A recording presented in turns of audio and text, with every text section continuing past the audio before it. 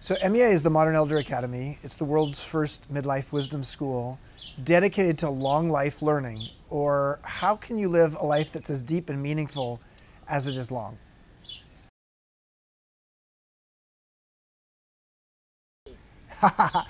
Well, elder means that you're older than the people around you. It's a relative term. You could be an elder at 35 as a Silicon Valley software engineer, or at 28 as a fashion model or professional athlete.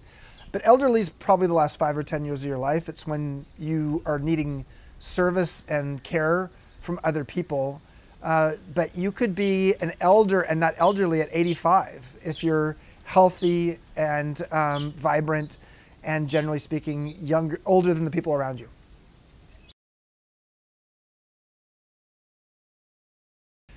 You know, I lost 5 friends to suicide, all of them men in midlife, during the Great Recession.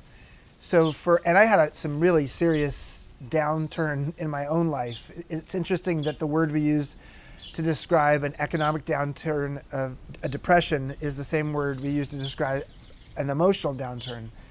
So what I would hope that MEA offers is a new opportunity for people to reflect on midlife. We tend to call it the midlife crisis. I would instead call it the midlife chrysalis, because when you think about the caterpillar to butterfly journey, and there might be some butterflies around here. There's certainly a lot of birds around here right now. When you think about the caterpillar to butterfly journey, the middle piece is the chrysalis. It's dark and gooey, and yet on the other side of that is this beautiful, colorful butterfly that flies afterwards. And if you think about midlife, midlife is the time in adulthood when people tend to have the biggest challenge with their life satisfaction. The U-curve of happiness research shows that. So I wouldn't call it a crisis, because I think actually almost everybody goes through it.